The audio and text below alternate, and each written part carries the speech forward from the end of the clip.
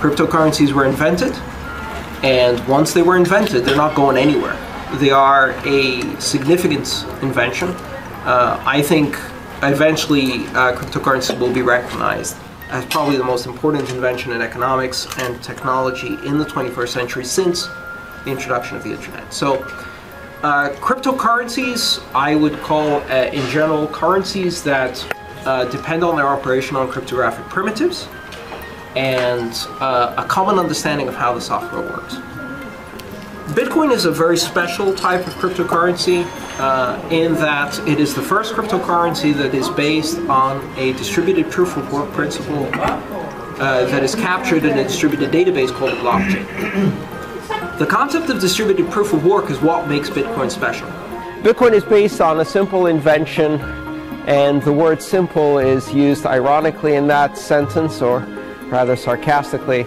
It's a simple invention created in 2008 by Satoshi Nakamoto, and what it does is it allows you to build a fully distributed system that exhibits principles of trust without a central authority, without a third party in between all of the transactions.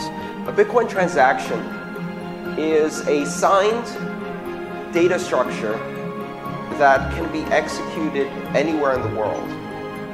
Now, a lot of people think that a Bitcoin transaction has to be transmitted on the Bitcoin network, and that's not true.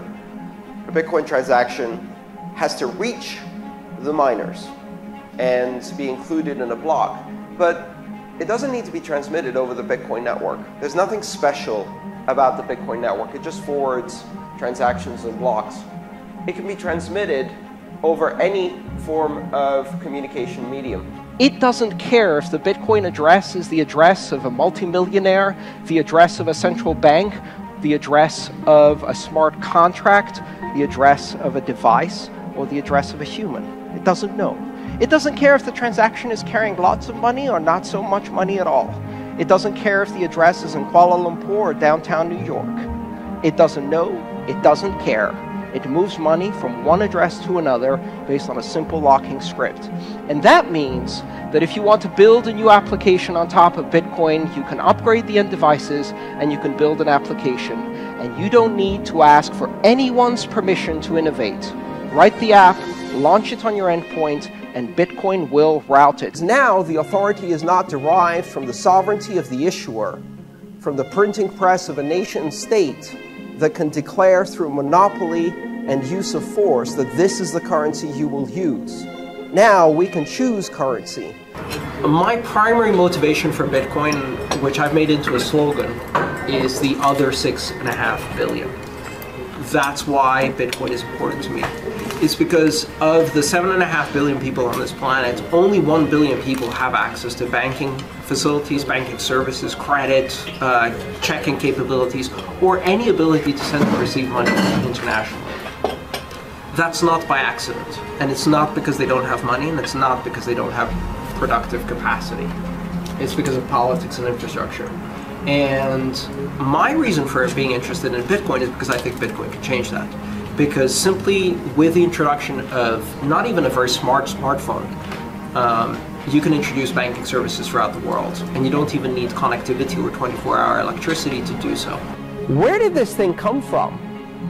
How do you build, in 4 years, the fastest hashing supercomputer on the planet, completely without anyone noticing? I mean, because honestly, most of the world, you think, outside of this room, how many people on the MIT campus know that the fastest supercomputer in the world, if you allow for hashing, is the Bitcoin network? And it's not just fast, it's thousands of times faster than all of the top supercomputers put together. And in 2014, during the worst year of Bitcoin, 500 startups received $500 million in investment, generating tens of thousands of jobs, and none of that innovation has come back yet, because they just started. Give us 2 years.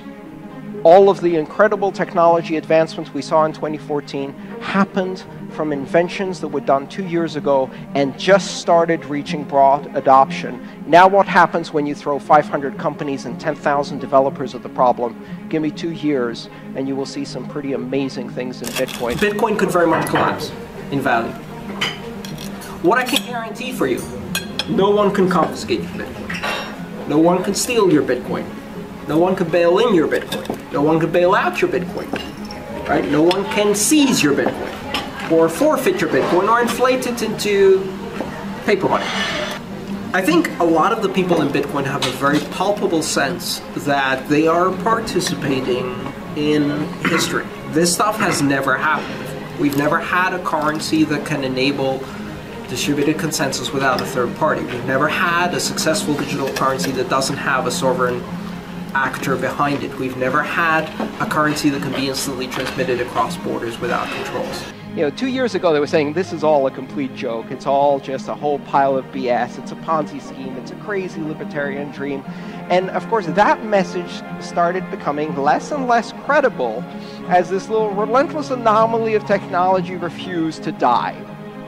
So while journalists are writing yet another obituary for the death of Bitcoin, I look at an ecosystem of openness. I look at an ecosystem that is generating jobs in an economy that is mostly dead. I'm looking at an ecosystem that has some of the smartest people I have ever met, creating the most amazing innovations. And the really amazing thing about this is that we all benefit from all of this. We're not really competing against each other. When one Bitcoin company builds something amazing, everybody gets the benefit. Bitcoin gets better for everybody.